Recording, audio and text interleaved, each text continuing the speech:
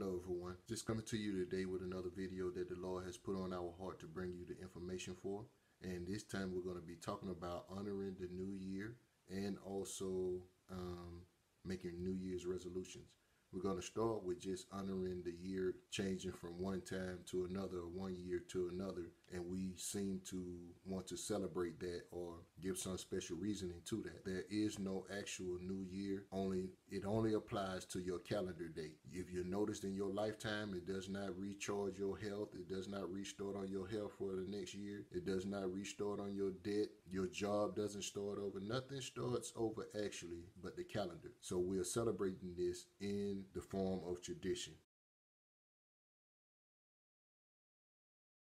Ecclesiastes chapter 3. To everything there is a season and a time to every purpose under the heaven. A time to be born, a time to die, a time to plant, and a time to pluck up that which was planted, and so forth and so on. So in this, the scripture lets us know that there are times and there are seasons. Christians do not celebrate years and the beginning of years. If you are a true Christian, then your life is surrounded by seasons and times, because this is the way that the Bible speaks about it. What are seasons? A season is a time characterized by a particular circumstance or feature, or it could be a suitable time or natural time or occasion. It could also be an indefinite time, an indefinite period of time, a period of the year characterized by or associated with a particular activity or phenomenon. Even though it tells us that it's times and it's seasons for all things, it says this in Acts chapter 1, verse 7. And he said unto them, it is not for you to know the times or the seasons which the Father hath put in his own power. So again, Christianity is based around, a lot of the scriptures are based around seasons and times, not years, which Christians ought not to follow. These are the very things that are going to be could cause your life to be cursed, and we're going to get further into it to show you how these things are actually taking an effect on your life. We also understand this. The scripture tells us that whatever we sow, we're going to reap. So you'll see a bunch of scriptures that relate the two things, harvesting and planting, terms which every man ought to have been involved with during those times for their livelihood. So the Bible referenced these as a point of textual definition, or to get it to make it plain to us. Jesus spoke in parables, so he speaks to us in ways that will be more understanding to us. So he used the terms for planting and harvesting and seeding and different other things. We also know that whatever you sow, you're going to reap. So if you had a season of sowing bad seed, then you're going to also, at the end of that season, you're going to reap whatever it is you have sown. If it was good, you're going to receive fruit that is built from good sowing. If you sow bad things, then you're going to reap what you have sown of your bad seeds that you have planted. And nothing's going to change that. Not because it's changing from 2021 to 2022, it's going to change that. Spiritually, nothing's going to change. Actually, physically, nothing changes. So just observing that time altogether as a Christian, you are sinning. Whether you're a Christian or not, you're sinning, because God's laws applies to everyone.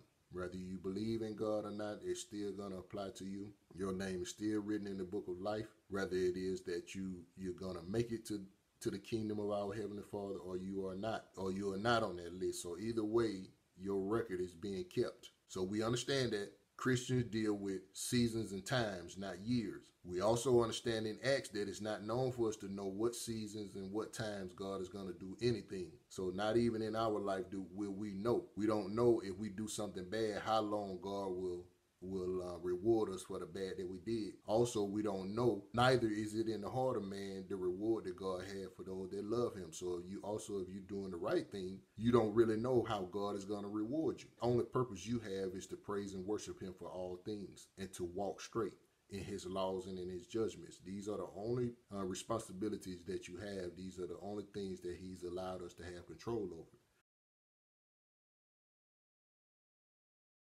Howbeit then, when ye knew not God, ye did service unto them which by nature are no gods. But now, after that ye have known God, or rather are known of God, how turn ye again to the weak and beggarly elements, whereunto ye desire again to be in bondage? Ye observe days and months and times and years.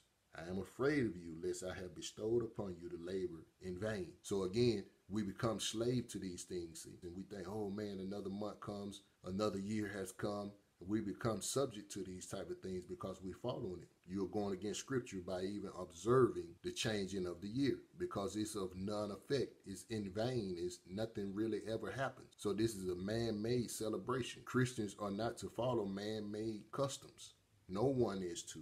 We are all to follow the commandments and the laws in which God has put in place. Every church that celebrated, you have been going against the will of God, the principles of God, and the word of God. You being disobedient, and you causing people's lives to be cursed because they come to you in hopes of, if they sitting in church, that's going to be the first thing they did that year, and all of a sudden that's supposed to be a good thing, or maybe it is supposed to bring more favor from God by doing this. No, it is a ritual. It is a practice, a man-made practice, a ritual, which we know are things that God does not agree with. God does not accept man-made customs. So it said, you doing this. He said, man, I'm afraid of you. Lest all the work that I done put in, Jesus sacrificing his life, God sending all the prophets to bring the word to us, putting the Bible together, putting scriptures together for our learning, for our reproofing, for our correction, all so that we can still do our own thing. God is not pleased with this, and we should not be doing it. No church will be able to justify having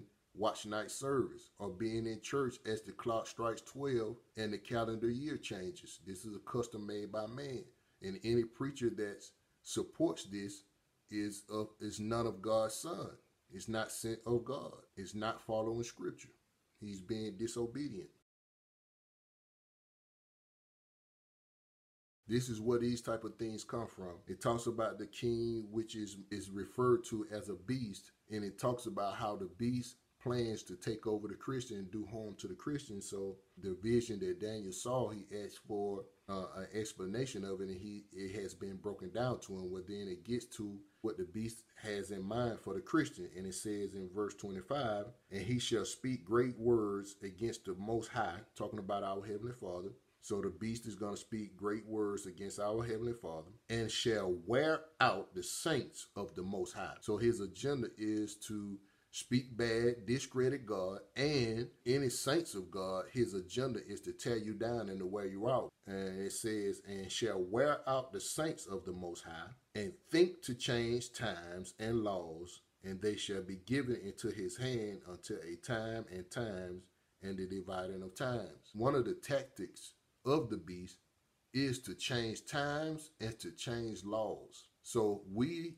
as Christians, we as Christian churches, Christian leaders should all know this already. You have some Christian leaders where they say they're Christian leaders, but they are not following the commandments of our Heavenly Father, which means that they are not. They have all the appearance of Christian leaders, but they're leading the people astray by just these simple customs. Okay, so we see here that one of the tactics of the beast is to change times and to change laws, to wear the Christian out. Why? Because it keeps you from being aware of the times. And rather than you thinking that, okay, we marching forward and we losing time, you're going to think the time is always renewed. If we sitting here thinking that we're running out of time, and the beast is to let us think that we always have enough time, or maybe even more time than what we need to get done, what we have to get done. Next thing you know, you look around and you've gotten older, or other things have happened in your life to where you can't fully commit to our Heavenly Father, because you're going to weigh those options, commit to our Heavenly Father or get the things you want. You're going to always choose yourself according to your flesh if you don't have the will of God in you, if the will of God doesn't drive you.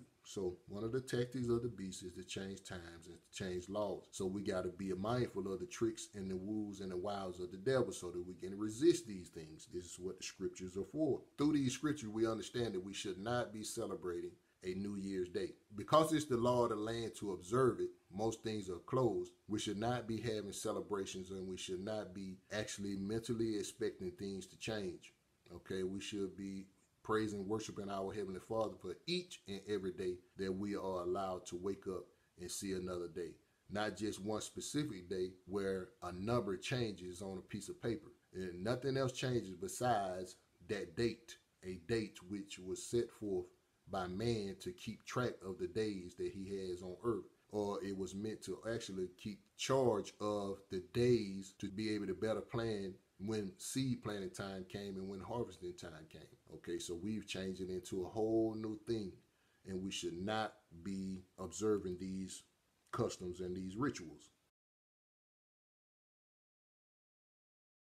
And not only have we been wrong in celebrating New Year's Day in the first place, but another thing we like to do on New Year's Day is make New Year's resolutions. Now, a resolution is actually just a vow. And the scripture tells us that we should not be making vows. So by even doing that, we're causing other curses for coming on our life. So by thinking that we're doing something positive to increase our chance of having a better year in the upcoming year, we're actually doing things that make sure that the upcoming year is worse than the one we just left out of, according to our mentality. Since we are leaving 1 year date and going to another year date, which is the only thing that changes is the numbers. Nothing else really actually changes that mean anything in your life. Okay, so not only do we do things that we think going to increase our chance of having a better year, but we actually start off by doing things that are going to make sure that our year is worse than the one that we were just in, if we reference it in that manner.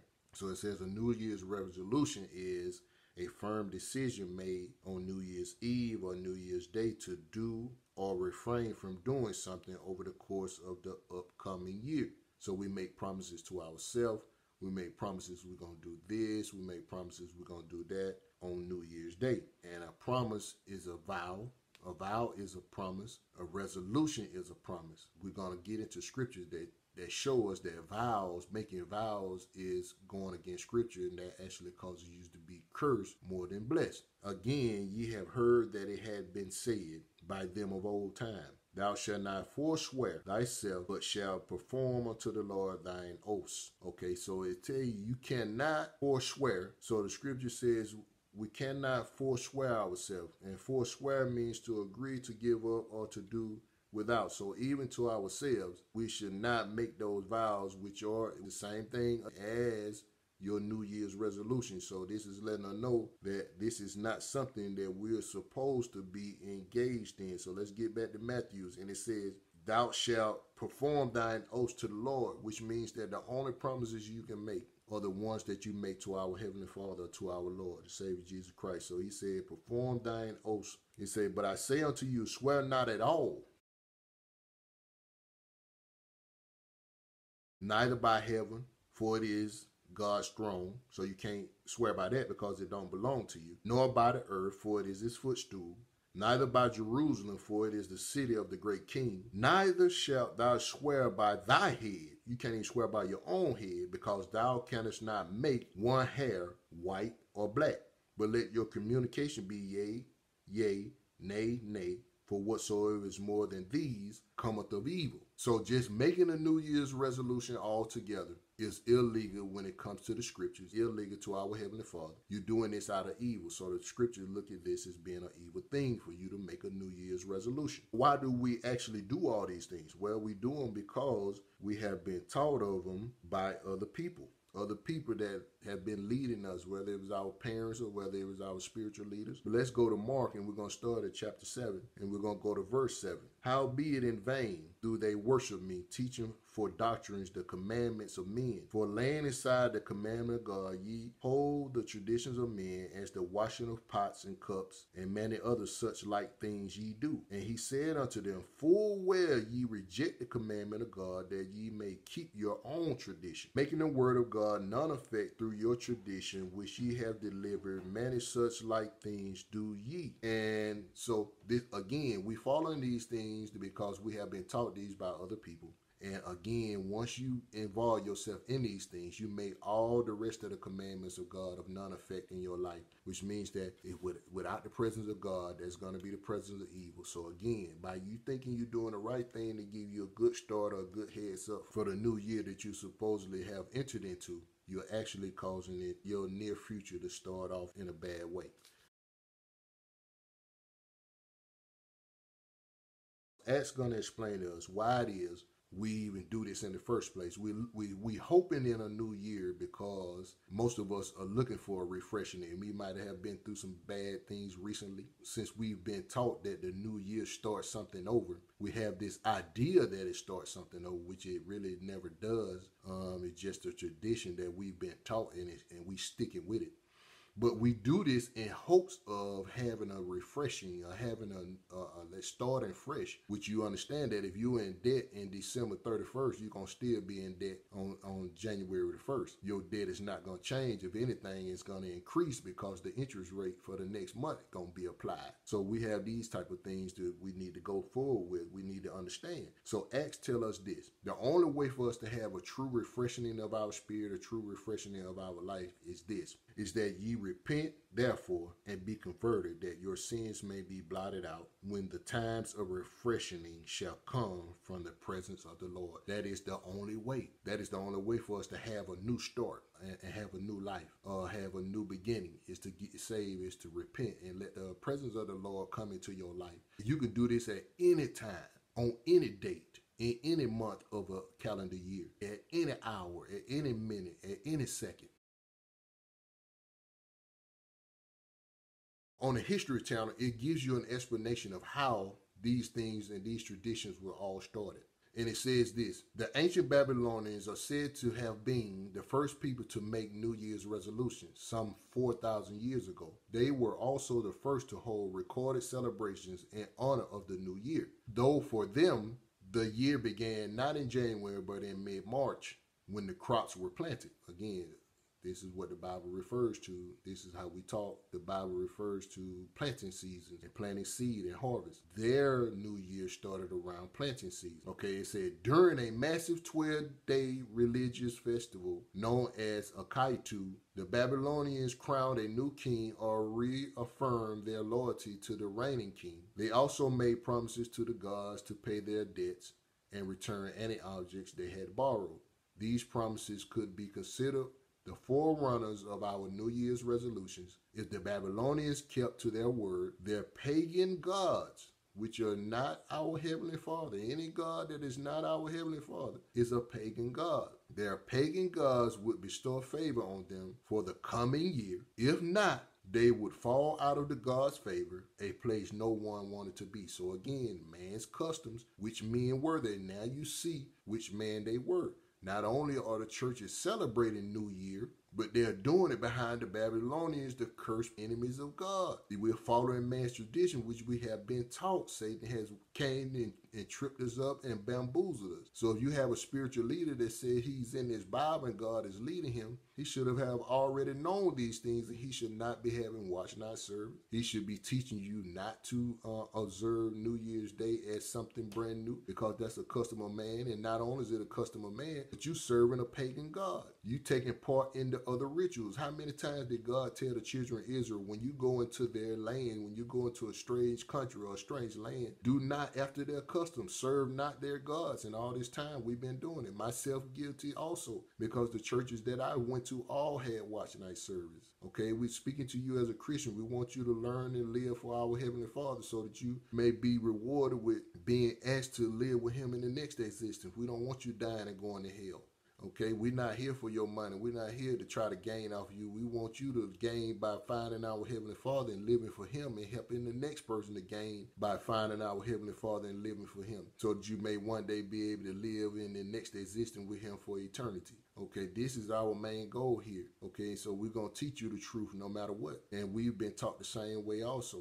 Making New Year's resolution and even observing New Year's Day altogether is a sin and sinful before God, and will make you an enemy of God. Because if you practice any sin before God, Jesus said, if you're not with me, then you are against me. So if you're practicing things that go against the will of God, you are against our Lord and Jesus Christ, which makes you an enemy. Which makes you an enemy not only of Him, but of His Father, which is our Heavenly Father. Don't let nobody fool you. This is the case. But rather, okay, don't make these vows. Let's go also to James chapter 4. In conclusion, go to now, ye that say, today or tomorrow we will go into such a city and continue there a year, and buy and sell and get gain. Whereas ye know not what shall be on tomorrow. For what is your life? It is even a vapor that appeareth for a little time, and then vanisheth away. For that ye ought to say, if the Lord will, we shall do this or do that. So just making vows to yourself or anybody else. You should not be joining churches. I mean, we can get into a lot of things about these vows, but specifically today, we're talking about you making New Year's resolutions and you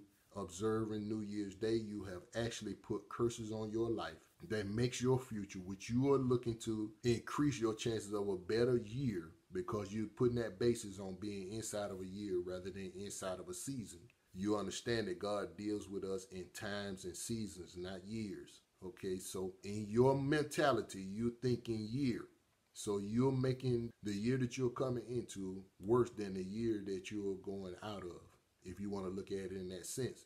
I'm talking to you because these are the beliefs that we have, so this is why I'm associating it that way. But you're actually making your near future worse than your recent past because of you taking part in these rituals to these pagan gods by celebrating New Year's Day. Let's not do that. Let's spend our every day giving thanks to God for allowing us to be in existence on that day, giving us another chance to do that which is right in His sight and do His works before we actually expire, before our judgment day comes, which is your day that your spirit and your fleshly body separate. Whatever day that may be, that's your day of judgment, that's your day of reckoning, that's the time when you will appear before our Lord and Jesus Christ to be judged, okay, to know your fate for eternity. So we want to have you prepared for that day.